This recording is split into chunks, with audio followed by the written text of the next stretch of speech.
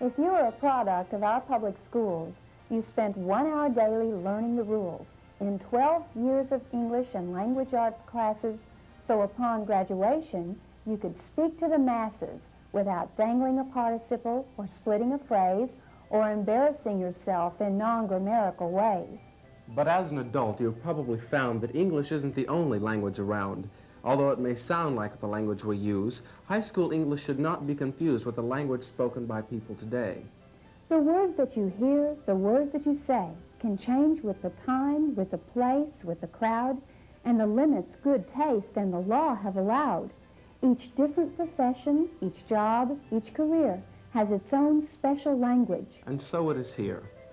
General warranty people, when they write or they speak, use a professional jargon that is quite unique to the profession of warranty sales.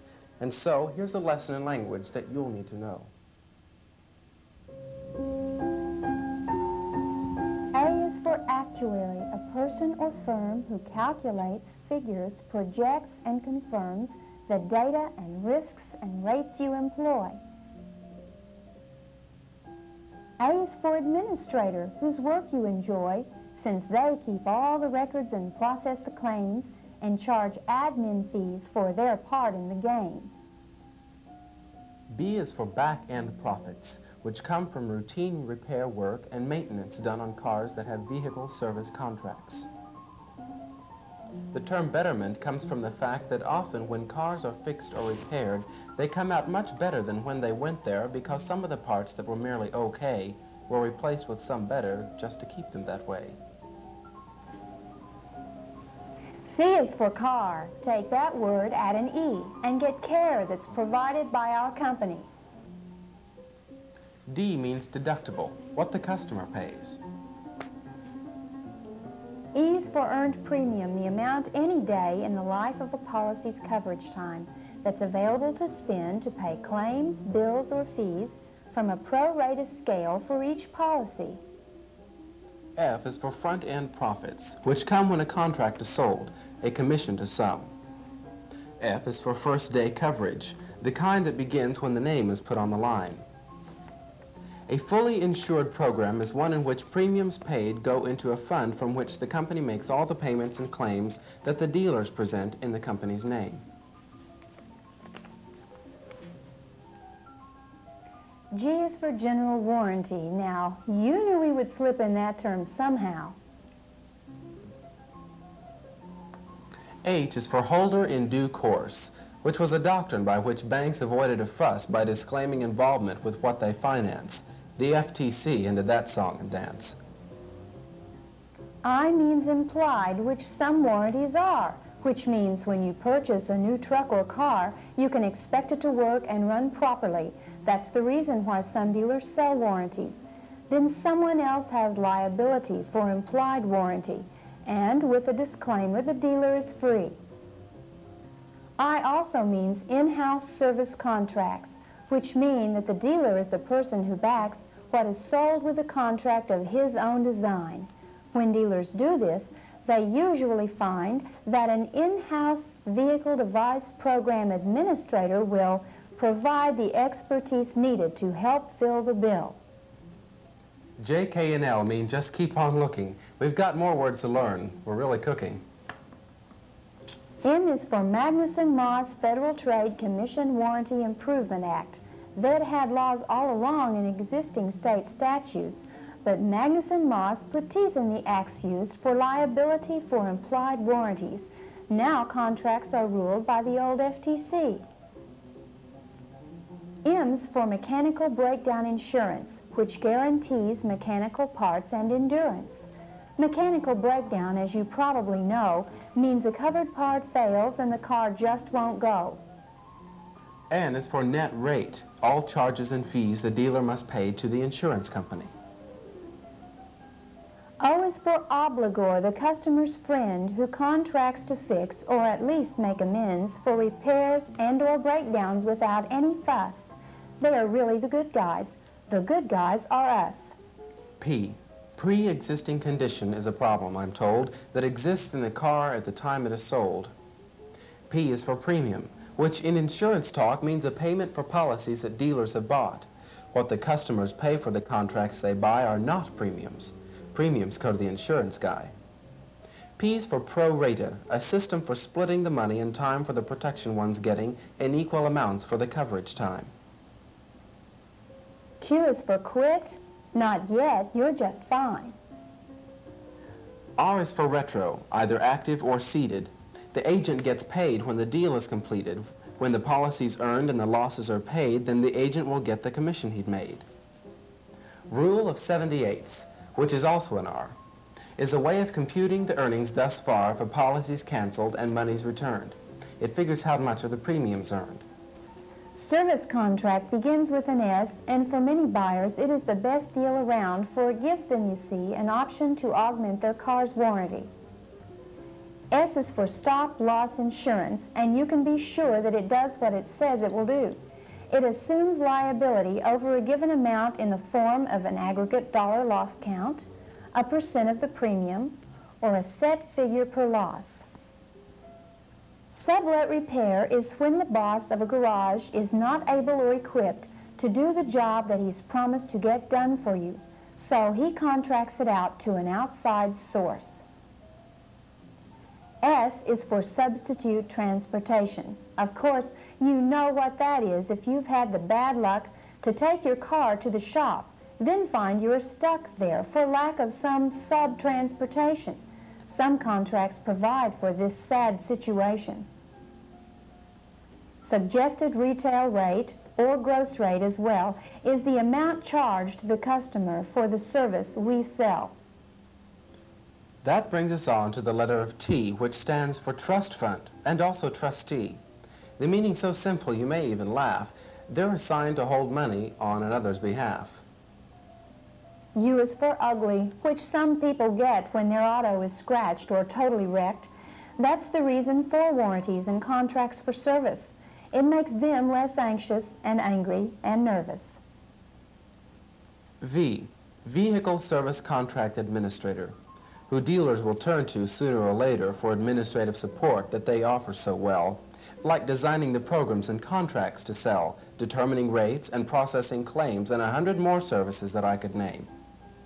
Now, vehicle service contracts have a waiver, which some buyers sign when trying to save $1 or $2 at the time of the sale. They're left on their own to hope nothing will fail. Warranty starts with a W. It's breakdown protection that's given to you as part of the price of the auto you buy. There's no choice in the matter, so don't even try to reduce or replace or refuse it at all. Which brings us to warrantor, the part of the chain of distribution of products which makes the claim to repair or replace with a similar kind defective merchandise during a specified time.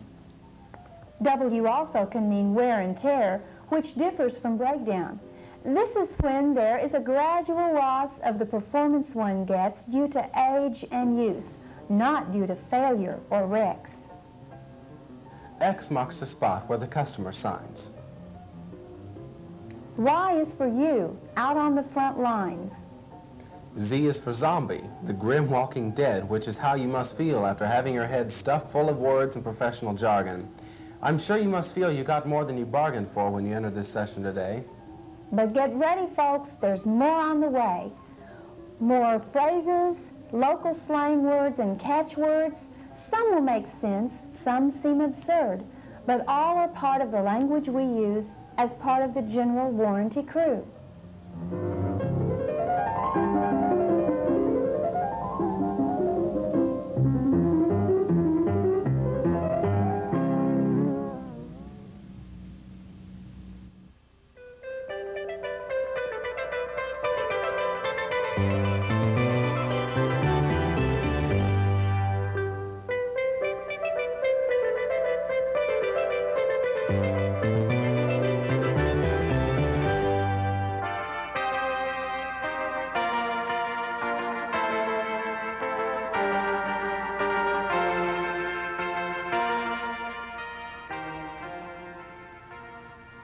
As you enter the world of the new and used car sales profession, it will help you if you know a little bit about what goes on behind that mysterious microcosm. There is a certain magic in the language of the car lot. With a touch of the tongue, a car can become a toad. A salesman can become a bird dog. A customer can become a grape. And a sale can sound just like a baseball game. Let's try to break the spell of the selling crowd as we decipher and translate the language of the lot. Many of the names given to customers are self-explanatory. For instance, there's the shopper, the tire kicker, and the be back. They have little or no intention of buying anytime soon. There are some customers whose mission seems to be to make it hard for the salesman. The chiseler, The grinder, the pipe smoker, the slide ruler. and the if-come. Some have financial or credit problems, like the flake, the one who's buried under bills, and the ones who are edgy about their finances. Some are new to the game, like the fresh pop and the door pop. Some don't even realize that there is a game, the mullet and the mooch. And some potential customers are okay. A prospect is one who is ready to buy and able to buy within 72 hours. A grape says yes to anything the salesman has to offer. And the laydown is ready to get laid away by the lucky salesperson who meets him at the door. The salespeople, too, have names that describe the jobs they do. The bird dog, for instance, is one who seeks out potential buyers and sends them to particular dealers. When the customers come through the door, they are often greeted by the salesperson whose name is up on the list. This might be the novice green pea or the experienced hen. It might be the liner or the old pro climber.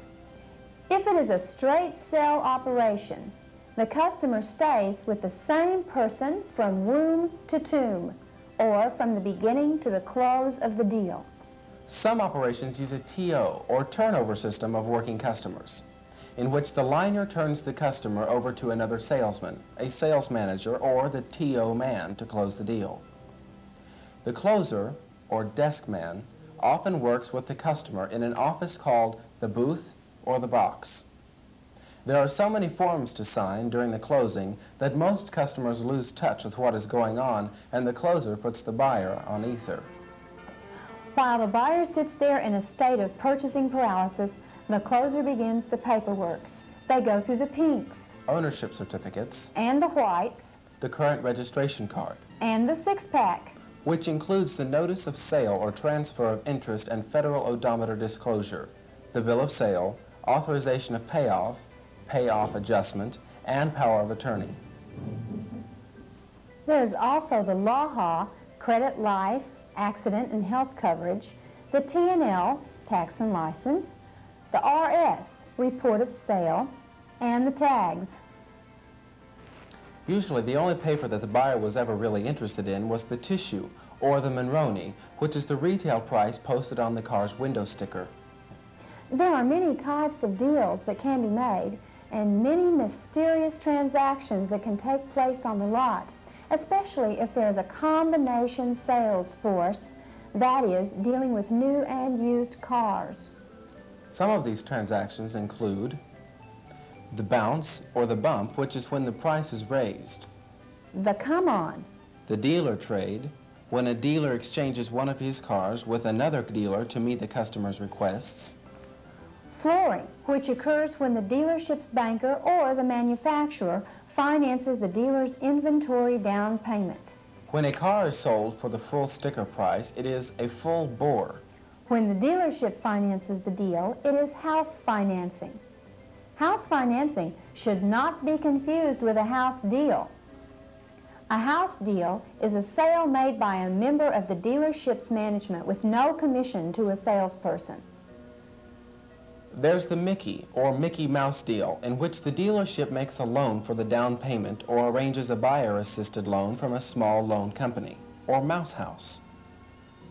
Leading a car buyer to such a loan company and having him pledge his furniture as collateral is termed sending him on a trip to Disneyland and mousing him for his sticks. A Mickey deal has absolutely no relationship to a mini deal, which is simply one that makes very little profit. Sometimes a deal is made backwards, starting with the monthly payments. That's a rollback deal. Often these deals sound like they're being made during a baseball game. You hear about ballpark figures, high ball figures, low ball amounts, home run deals, which makes the maximum profit and sells all the available insurance, and the tag-along third baseman. A customer can be speared with an outrageous promise made just to get him on the lot. Customers are often switched from the car they were originally interested in to one that makes a better deal for the salesman. Salespeople, by the way, don't always work as a team.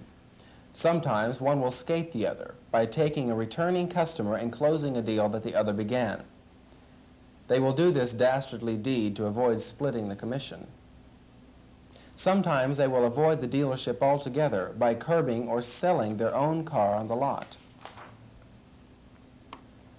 When salespeople start talking about money, watch out. They might mention the book price, which comes from the Kelley Blue Book, or NADA book, which gives wholesale and retail prices for cars going back 6 years. A deuce means $200, and a nickel means $500, not 5 cents. Front end refers to the down payment. Gross is the amount of profit realized on a deal prior to deducting sales and delivery expenses. A reader is a check. PAC means to quote a monthly payment that is $5 or $10 more than the actual amount, to leave room for insurance. Residual is the termination value of an automobile that is being leased. And retail is the normal way an average individual purchases an automobile. Does anyone really pay retail? But all of this talk about money and cars and deals and sales centers around one item, the car. In the language of the lot, cars go by many aliases. The good ones are called cherries and cream puffs, an eyeballer, strokes, frontline ready, wheels. The not-so-good ones get called things like beater, hog, iron, sled, and toad. If they're new, they get a PDI, or pre-delivery inspection, to see that everything's okay. If they're used, they get detailed to make them look new again, including the interior, or guts. All of this fixing up, especially on new cars, is called the dealer prep and adds to the price of the car. But prices vary from the fleet rate dealers get for buying many cars at one time at a substantial discount to the home run deal put together by the desk man in the chute. It's all a part of the profession of new and used car sales. It's all part of the world you'll be entering as a member of the General Warranty Corporation. It's a world in which you'll be speaking the language of the lot.